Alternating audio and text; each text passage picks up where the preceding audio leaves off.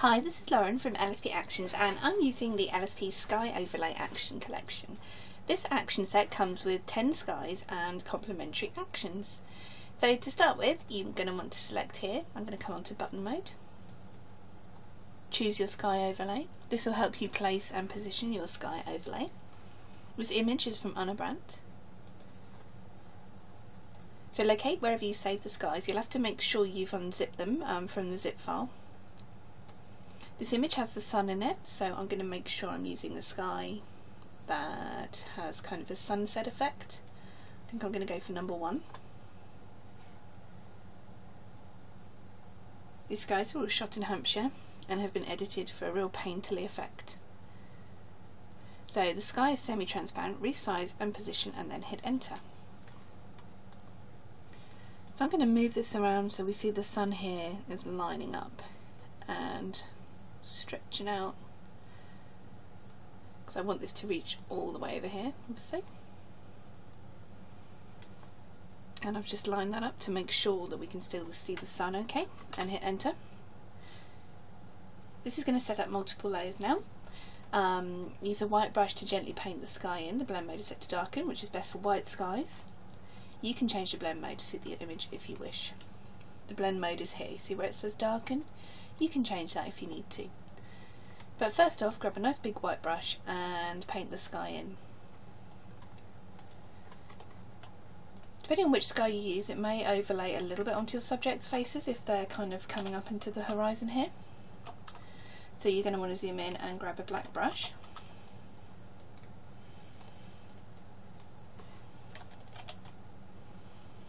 And just paint some of that off. Really careful with the edges because you don't want a kind of a white halo coming in. And that's before and after. The next step is here, setting up multiple layers. Select the sky and set up the layers. This is if you want to. So you can obviously carry on with your normal edit. You can edit this, this sky layer however you like, or you can select the sky and set up some layers here. This action plays quite quick and you see it sets up lots and lots of layers. You have rich colour, mute and calm, pinkified, creamified, colour wash, drastic contrast, deepen and darken, lift and brighten and tone down. So if you want to see exactly what they're doing to your sky, you can hold down Shift on the keyboard and click the mask to turn it on and off. You see you have lots of different kind of effects here.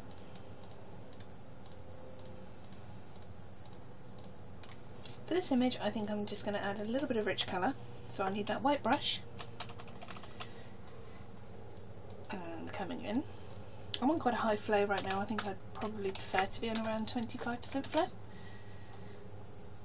And if it's still too strong, you can kind of take the opacity down there. And I may mute and calm kind of along the horizon here.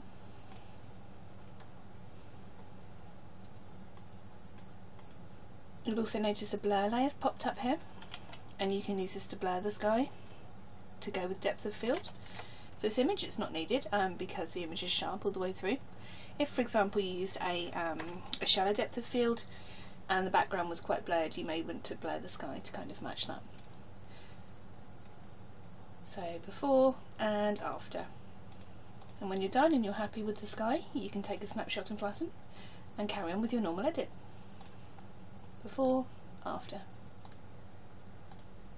And that's using the LSP Sky Overlay Actions and Skies, available at www.lsp-actions.com.